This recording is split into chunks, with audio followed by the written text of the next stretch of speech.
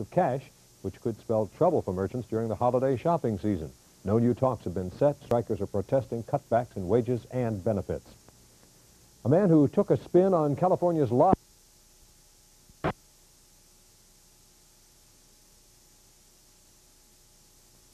joined a walkout begun yesterday by armored transport guards and drivers. Over 1,000 members of the cash and securities handlers are now off the job in California, and pickets are now visible from San Francisco to Los Angeles. As Bill Valdez reports, the strike might get larger still.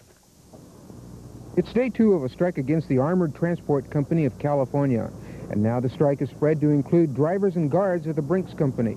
Spokesman for the strikers, Ed Caulfield, says that support is growing for the strikers. The snowball effect, and more offices in California are going out, and it's projected hopefully by the end of the week that we will be meeting hands with the powers in back east, the armored companies back east, and we're uniting as one.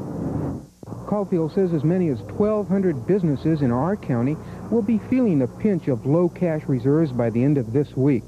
But in a random telephone interviews this morning with bank department and store managers, the opposite seems to be true.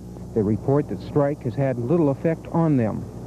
Armored transport officials in Los Angeles have declined to comment on the strike, and at the present time it is not known when company officials and strikers will begin negotiation towards a strike settlement. In Ventura, Bill Valdez, KTI TV News. Late this afternoon, cash and security handler pickets were assaulted by a Vons security guard driving a car. The security guard, we were told, drove his car into the picket line and hit 3 of the strikers. Charges are being filed against the man who has not yet been identified. None of the picketers were injured. Ironically, the security guard was hired to keep peace at the Ventura Vons store during the meat cutters strike.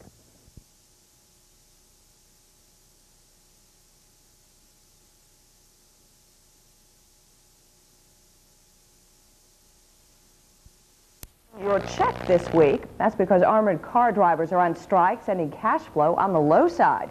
Lisa Kim reports. Armored car drivers were back out on the picket lines on the second day of the strike. They're charging the management with unfair labor practices. But banks, supermarkets, and stores are the ones being most hurt by the strike because they rely on the armored transport to transfer their money.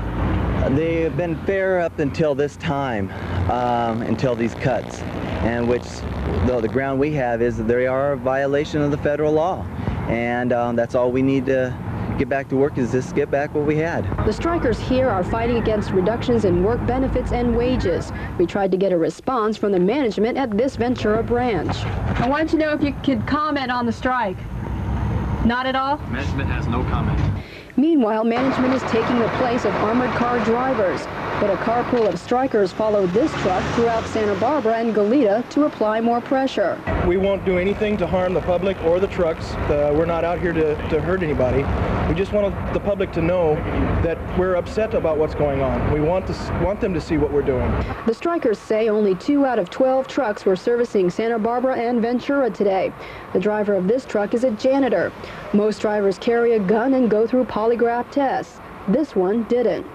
Back at the Ventura branch, some supermarket managers were picking up money on their own. The guards here don't know how long the strike will last, but they said by Friday, California would be virtually shut down, causing a great financial crisis. So they say it's up to the management and public to prevent that.